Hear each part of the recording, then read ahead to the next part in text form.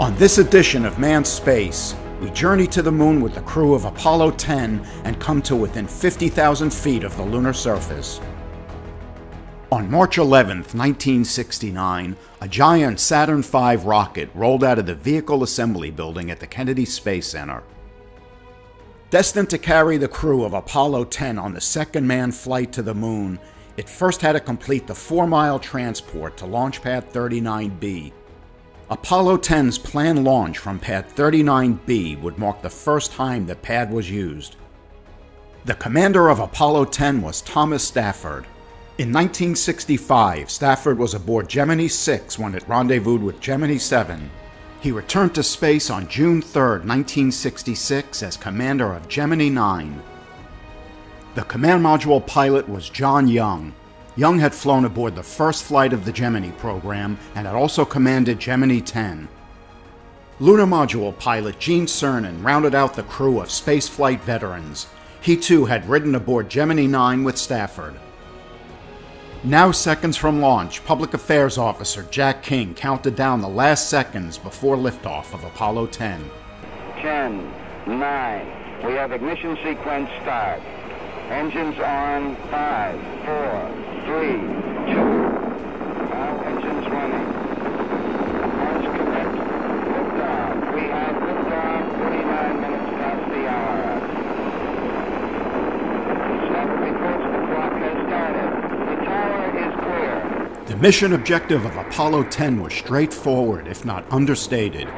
It was to fly all aspects of a crewed lunar landing except for the landing. Apollo 10 was only the second flight of the Lunar Module and the second time a crew would leave Earth orbit for a trip to the moon. It would be the first time two crewed vehicles operated around the moon. Plus 55 seconds.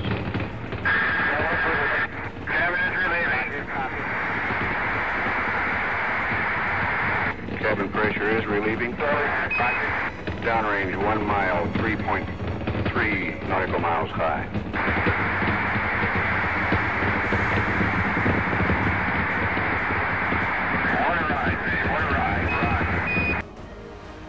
On May 18, 1969, approximately 12 minutes after launch, the crew of Apollo 10 achieved Earth orbit. For the next 2.5 hours, mission controllers on the ground and the astronauts in the spacecraft continued monitoring the vehicle systems in preparation for translunar injection, or TLI, the maneuver that would put Apollo 10 on a course for the moon. Roger 10, your go for TLI, S4B is looking as planned. Engineer says the Saturn is go. In seconds, for only the second time in history, a manned spacecraft would break free from Earth's bonds and head out toward the moon. We're getting acceleration. Roger. We're burning. Roger, burn. We're on the way. Roger, we confirm. Seco! Roger, Seco. With the announcement of SECO, Apollo 10 had successfully completed the TLI burn. They were now on their way to the moon. The next critical step in the flight of Apollo 10 was transposition, docking, and ejecting of the Lunar Module. The maneuver had been successfully performed in Earth orbit by the crew of Apollo 9, but Apollo 10 would mark the first time the maneuver would be done while traveling to the moon. Apparently we can't be more than about 5-10 feet away. Roger. 10, it's looking real stable to us. We show you closing finally. Docked in a second, I hope. Roger. Snap, and we're there. Got 2 grays. Roger. You saw the docking, Charlie. Didn't get any master alarm. Everything looks snug. Roger.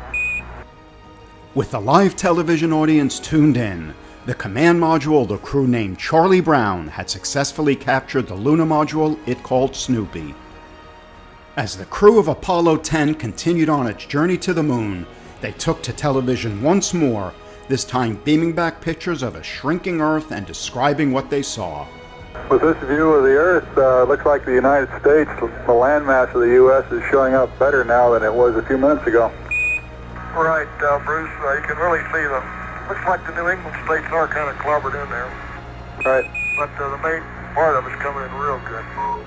Again, you can see the great American desert, the Rocky Mountains, and the Sierra Nevadas there. Soon, the three astronauts settled in for the trip to the moon. As Stafford would later recall, living aboard Apollo, especially with the Lunar Module, was far easier than living on Gemini. By the end of the first day, the crew of Apollo 10 was nearly 23,000 miles from Earth and advancing rapidly toward the moon. Day 2 of the mission would see Lunar Module pilot Gene Cernan enter the Lunar Module Snoopy. In his book We Have Capture, Stafford recalls seeing Cernan return from Snoopy covered with white flecks of insulation. According to Stafford, a mylar cover attached to a hatch door had torn, releasing a cloud of white fiberglass. He later worried that the crew was forced to breathe it in. Shortly before the second day of the mission concluded, the crew of Apollo 10 was over 135,000 nautical miles from Earth, traveling toward the moon at over 4,400 feet per second. The crew spent much of Day 3 preparing for the next major event on the flight plan, lunar orbit insertion scheduled to occur at 76 hours ground elapsed time. A mid-course correction burn scheduled for this day was canceled. Apollo 10's trajectory was so accurate the burn was deemed unnecessary. The crew was 150,000 miles from Earth, a mere 1.15 miles off course. Day 4 began with Apollo 10 mere hours from the moon. Soon it would pass behind the moon's western rim and, if all went as planned, re-emerge in lunar orbit. Apollo 10, Houston, 2 minutes to LOS. Everybody here says Godspeed. Okay, and we'll see you right on the other side in orbit. Roger. While the crew was on the far side of the moon, the spacecraft's engine fired to slow the vehicle and the crew entered lunar orbit. Hello, Apollo 10, Houston, over. Roger, Houston, Apollo 10, you can tell the world that we have arrived. Roger. With the crew safely in orbit, the three astronauts did another television transmission describing for people back home the view of the moon. We caught a couple of real pretty little volcanoes, there's no doubt about them, and it still looks kind of brownish gray to us here. There was one volcano, or whatever it was, that it was all white on the outside, but definitely black around the top of it. Charlie, it might sound corny, but the view is really out of this world. Before bedding down for another rest period, Cernan would make a final check of Snoopy to be sure it was ready for its big show the following day. Following breakfast on May 22nd, Cernan and Stafford entered the Lunar Module during the 12th revolution of the moon a little more than 98 hours into the flight. Soon, Charlie Brown and Snoopy would undock, and with John Young still in the command module, Cernan and Stafford would take the Lunar Module down toward the lunar surface. This is Apollo Control at 100 hours 23 minutes, 2 minutes 23 seconds away from acquiring Snoopy. Oh, Houston, this is Snoopy. Right, Snoop, go ahead. It's going, we is down among them, Charlie. Roger, I hear you weaving your way up the freeway. As Snoopy raced across the lunar landscape, it reached its closest point to the moon near the Sea of Tranquility, the future landing site of Apollo 11. Knowing that Neil Armstrong might soon fly an approach to the Sea of Tranquility, Stafford described the landing site in as much detail as he could. He reported the site appeared more smooth than first thought.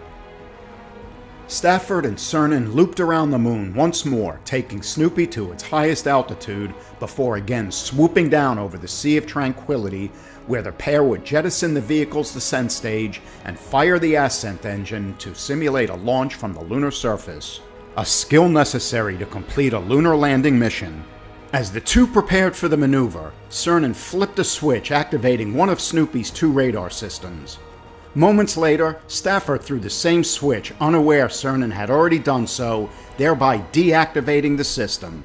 The mistake became immediately evident when the descent stage was jettisoned.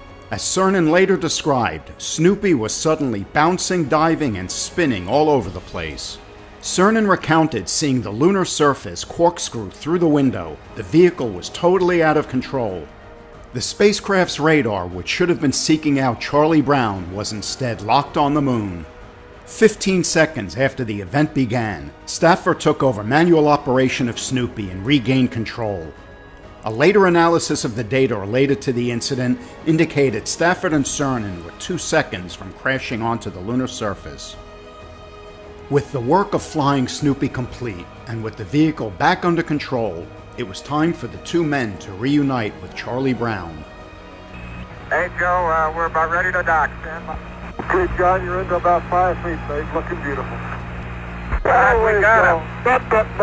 We got him, John. We heard him in here. Hello, Houston. Snoopy and Charlie Brown are hugging each other. Roger that. We heard him down here. 12 hours since entering Snoopy, Stafford and Cernan were now back inside Charlie Brown. As the crew dipped behind the moon, Snoopy was jettisoned into an orbit around the sun. Following a well-deserved 9-hour sleep period, the crew would continue orbiting the moon, photographing potential landing sites. Then, 137 hours since launching from the Kennedy Space Center, and 60 hours since arriving in lunar orbit, John Young fired the service propulsion system, setting the crew on a course back to Earth. Hello, Houston, Apollo 10. Hello, Apollo 10, this is Houston. How'd the burn go? Roger, Houston, we are returning to the Earth. Over. Glad to have you on the way back home, 10. On the way back home, the crew of Apollo 10 took part in another American space first, becoming the first crew to successfully shave in space. Concerns about astronauts cutting themselves in zero-G and whiskers floating in the cabin had deprived previous crews of this luxury. Now 3 hours before re-entry, a final burn of the spacecraft's engine was performed to give the crew the perfect re-entry angle. This is Apollo Control. Apollo 10 just crossing the West Australian coast in a long track toward the splashdown point 350 nautical miles east of Pago Pago, American Samoa.